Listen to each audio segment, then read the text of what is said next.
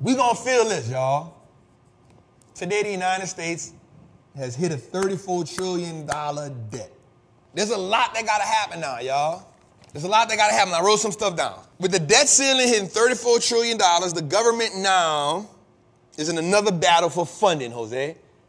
Right? Which means in June, when we had it the first time, they temporarily lifted the debt ceiling. And since then, America has now went into more debt, which is expected, right? Anytime you give somebody an opportunity to print money with no disregard, So even today, well, not today, I think Bitcoin has something coming up called the halving, right? And what they're going to do is they're going to cut the Bitcoin that's out in half. So they only want to have about 28 million Bitcoins for purchase at all times. So what that does is it keeps it from being manipulated. So that's going to hurt the miners, and they be trying to create it like, nope, 28 million. Anything outside of that, gone. Right? So that's what keeps it under control. Right? All my Bitcoin people, I gave y'all a shout out just now.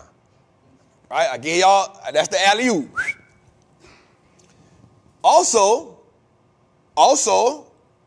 up for debate on the 19th is the Kathy Woods Bitcoin ETF, the ARK ETF for Bitcoin, which is going to track the price of Bitcoin. Another alley-oop. Bitcoin hit 45,000 a day. Another alley-oop. Right, 21 million. Thank you. 21 million. Thank you. 21 million.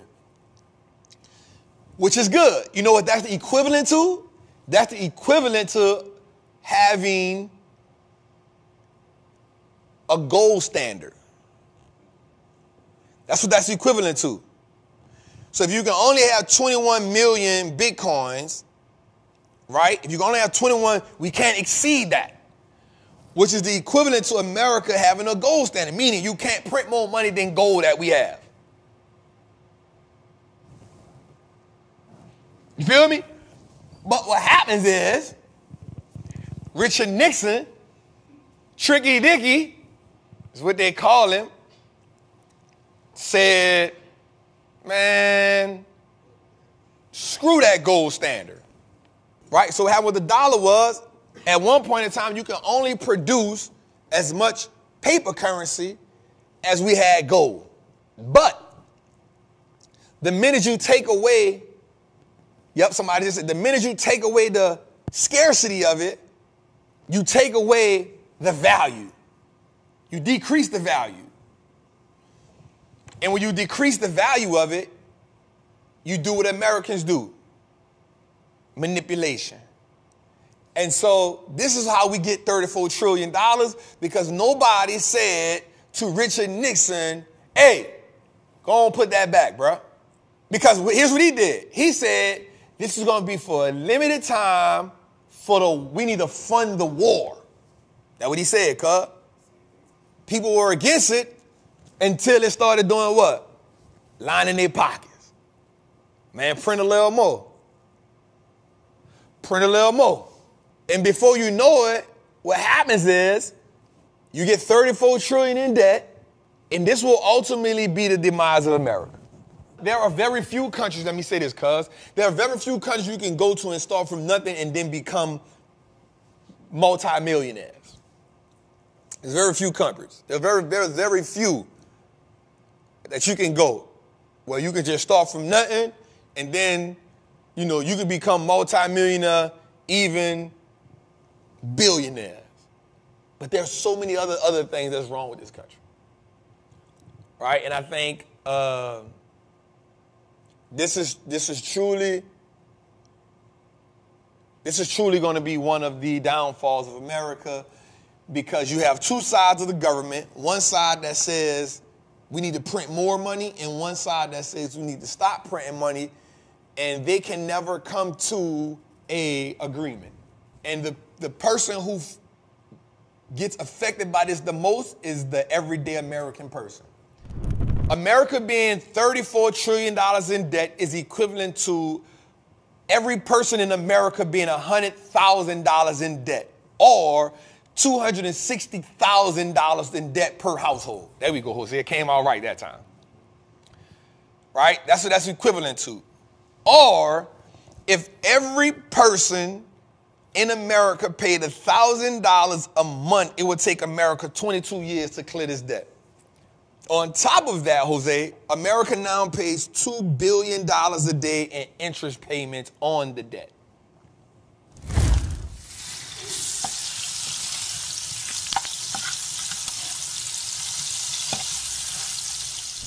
What's good, trappers, man? It's your boy, the Wall Street Trapper. Right now, I want to invite you to an amazing experience full of value. That is my community, Trappers Anonymous. It's 100% the greatest fundamental investing community on the market. Listen, your portfolio should be a masterpiece. And the only way we get you there is if we help you to learn how to invest with confidence. Now listen, I get it. Like, you don't know a lot about stocks, or maybe you've heard people say how much money they lost in stocks, but I can guarantee you, one, because they weren't in the community, and two, they lack the information. Our goal in Trappers Anonymous is to help you, really to hold your hand on the journey to becoming a confident investor, learning how to navigate through the different events that the stock market goes through to take you from panic to encouragement.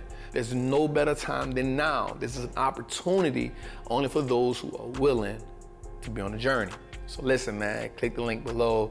Come join me in Trappers Anonymous, man. I will see you in one of our many classes, whether it's Moat Monday, whether it's the 2-hour class we do on Sunday, or whether it's just a book club. Everything is geared toward making you a better investor so you can triple your net worth and turn your last name to an asset. It's your boy, Wall Street Trapper. See you in the trap. This is why it is extremely important that we start playing the wealth game. This is truly why your money needs to be in assets. Because the dollar will consistently depreciate because of this alone. And because they will not stop printing money until this whole thing collapses. There's a point in time where you're so far in, you can't turn back. You feel me? That's what America is. They're so far, when we think about Bernie Madoff, prime example of that. He could have stopped when he was 5 million, right? Like, all right, I'm too far. Let me end this lie. I could chill, right? I'm not gonna go get life in prison, right? But then he was like, shit, I'm 1 billion in. Keep going. Madoff was so far in, when he got caught, he was relieved. No. He was so far, because what happens is you get so far in it, you like, damn. I ain't never cheated, bro. I don't know. I've never cheated. I've only been 2 relationships my whole life. I didn't cheat in either one of them. Right? We so far in where there's a relief when you get caught. Like, you know what? Shit, thank you. You know why? Because he was so far in, some of the people that was in with him knew what he was doing, so they start manipulating you too. So now it ain't what you thought it was no more. Right? So America, 34 trillion in, bruh, dog, they so far in, they can't stop. And the reason so far in they can't stop is because now everybody else that comes in gotta play the game. No matter who it is, because the game is no longer about a president no more. Right? The game is no longer about a president no more. The game is now about the people, the elites. Remember, there's 3 classes in America, 4 classes. There's the elites, there's the management class, there's the working class, and then there's the poverty class. There's the elites. There's the management class. These are the people that manage what's going on. There's the working class who answer to the management class, and then there's the people in that poverty class where you ain't, it is what it is. That's the 4 classes in here, whether you know it or not, whether you like it or not, whether you understand it or not. The elite class is the class who has enough money to dictate American policy. You know why? Because if you have enough money, you can do what? You can make bills going your way. That is called lobbying, right? And if I give money to charities, then these charities now do what? Move things in my favor. This is how the elite stay in power. So when we watch this, we put a president in place, he's already been systemized. He or she. They've already been systemized. They've already been playing the game. Because the most powerful perceived, watch what I'm saying, Jose, the most powerful perceived position in America is the president. It's not the most powerful position. It's the most powerful position is the people that tell the president what to do. Because if the president was the most powerful position, he could go in there and do whatever he won't do. He still got to answer the people. By the time you get a president in play, the president has already played the game so long he understands what's going on. I'm not telling nobody not to vote or none of that. I don't got nothing to do with that. You do what you do. Like, that ain't my position to tell you what not to do. That ain't me. You do what you feel is your civic duty as an American. Right? So watch this. I remember when I was watching one of the most profound things, Jose, when I was watching Yellowstone, Jose, the governor at the time was a woman. And she told the OG, she said, when he ran for governor, he became governor, he didn't want to do nothing the people wanted, right? Because he represented for the ranchers. He was like, the only reason I'm becoming governor is for my family, but the ranchers, what I want, probably the ranchers want too. So everything he did was for the ranch. So in essence, he was still a people person. He was for the people. But the lady told him something. She said, and this was important, I caught this gem. She said, you are now playing a different game. You are not the livestock officer no more, agent no more. You are now a government official. And the way that you get things done that you want to get done is you got to do things for other people. You can't keep canceling those dinners. You can't keep canceling those speaking engagements where you just show up to the panel and salute for the person that's speaking. You ain't really saying too much. You just got to go. You got to go show face.